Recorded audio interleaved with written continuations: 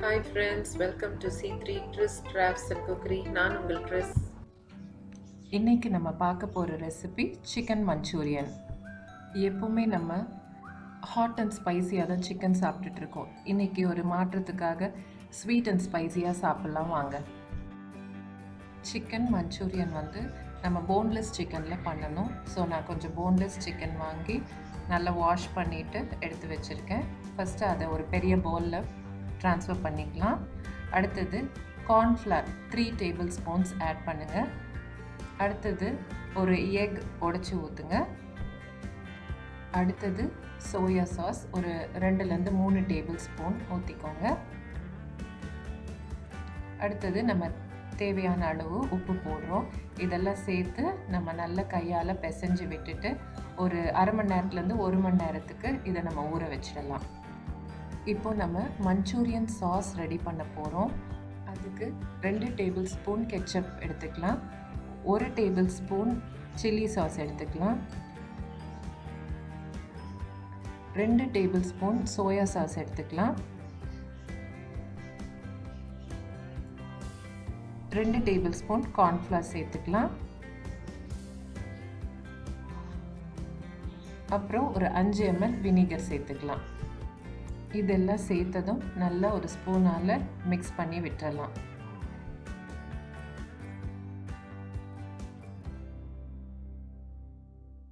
நல்லா மிக்ஸ் ஆனதும் கொஞ்சமாக தண்ணி சேர்த்து அதையும் நல்லா மிக்ஸ் பண்ணி விட்டுறலாம். இப்போ நம்மளோட மஞ்சூரியன் சாஸ் ரெடி ஆயிடுச்சு. அடுத்தது நம்ம எந்த பேனில் சிக்கன் மஞ்சூரியன் கிரேவி செய்ய போகிறோமோ அந்த பேனை அடுப்பில் வச்சுட்டு நல்லா சூடானதும் தேவையான அளவு எண்ணெய் ஊற்றி அது காஞ்சதும் நம்ம மேரினேட் பண்ணி வச்சுருந்தோம்ல அந்த சிக்கனை போட்டு பொரிச்சு எடுத்து வச்சுக்கலாம். இப்போ நான் எல்லா சிக்கனையும் போட்டுட்டேன். ஃப்ரை ஆகிறதுக்கு வெயிட் பண்ணலாம்.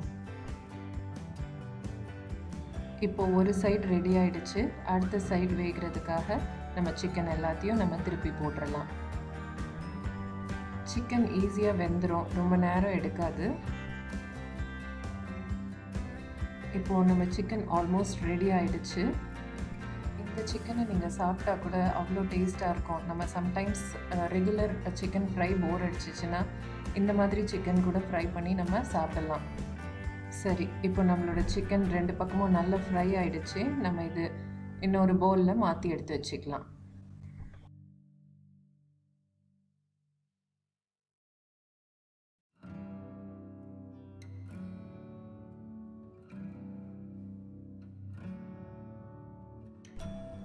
இப்போது அதே பேனில் நம்ம இன்னும் கொஞ்சம் எண்ணெய் சேர்த்துட்டு நல்லா காஞ்சதும் சின்ன சின்னதாக நறுக்குன இஞ்சி துண்டுகளை நம்ம சேர்க்க போகிறோம்.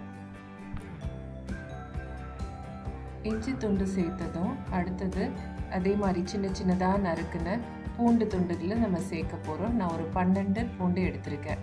அடுத்தது பச்சை மிளகாய், அதுவும் சின்ன சின்னதாக நறுக்கி நம்ம சேர்த்துக்கலாம். நான் பச்சை மிளகாய் ஆக்சுவலாக கொஞ்சமாக எடுத்திருக்கேன், நீங்கள் இன்னும் கொஞ்சம் சேர்த்துக்கலாம். இந்த டைமில் உங்களுக்கு வெங்காயத்தாள் ஸ்ப்ரிங் ஆனியன்ஸ் கிடச்சிச்சின்னா சேர்த்துக்கலாம். அது போக நீங்கள் பெரிய வெங்காயமும் ஒரு 2 சேர்த்துக்கலாம் சின்னதாக நறுக்கி. அடுத்தது 2 குடமிளகாய் நீட்டமாக வெட்டி சேர்க்கணும். நான் ஒரு குடமிளகாய் பச்சை கலரும் 1 குடமிளகாய் ரெட் கலரும் சேர்த்துருக்கேன். சும்மா கலர்ஃபுல்லாக இருக்கட்டும்ன்றதுக்காக அப்படி சேர்த்துருக்கேன். நல்லா கிண்டி விட்டுட்டு ஒரு மூடி போட்டு கொஞ்சம் நேரம் வேக விடலாம். இப்போ 5 நிமிஷம் ஆயிடுச்சு. காயெல்லாம் நல்லா சாஃப்டாக இருக்குது. ஸோ வெந்துருச்சுன்னு அர்த்தம்.